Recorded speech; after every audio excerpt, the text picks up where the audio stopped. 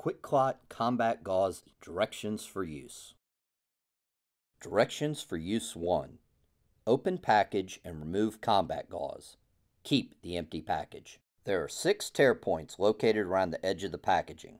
It is important to use these points when opening, as it is difficult or impossible to tear the package otherwise.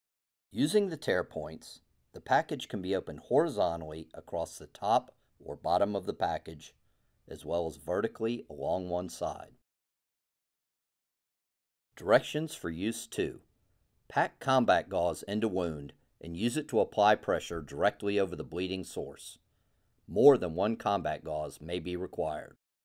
Pack the wound with QuikClot Combat Gauze and use it to apply pressure directly over the source of bleeding.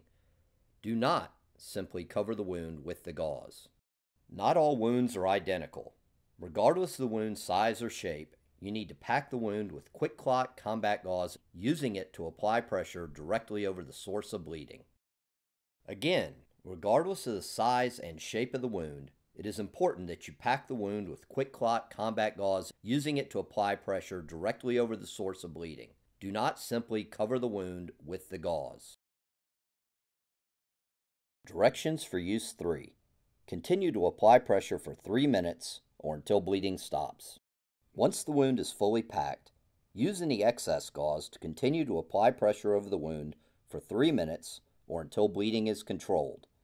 The time required for formation of a stable clot will vary depending on several factors. The key is to maintain firm, consistent pressure directly over the bleeding source. Again, it is important to maintain consistent pressure to assist with clot formation. Do not push up and down on the wound or move the gauze unnecessarily. Do not lift the gauze away from the wound to see if bleeding has stopped.